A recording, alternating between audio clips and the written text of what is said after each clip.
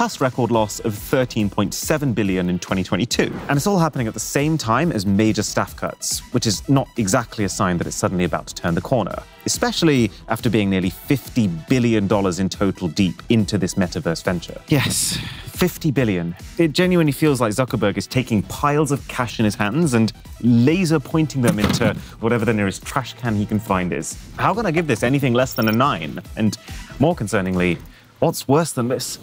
I'll tell you what, Twitter, or X, or Twitter. I mean, that's the first part of the problem. When Elon Musk came in and bought Twitter for $44 billion, it felt like a rogue move, but I don't think anyone expected how far he would go to save the platform. Now, Elon correctly noted that Twitter's business model wasn't the best and that they needed to find a way to make more money. But the steps he took to get there felt like a massive overcorrection. For starters, he forced users to pay if they wanted to be verified or even keep their existing verification ticks, which changes the meaning of it really from a way to discern public figures into a how big's your wallet contest. He dialed up the ads to 100. You'll now see them on the sides, you'll see them as you're scrolling, you'll see them in the replies, all while him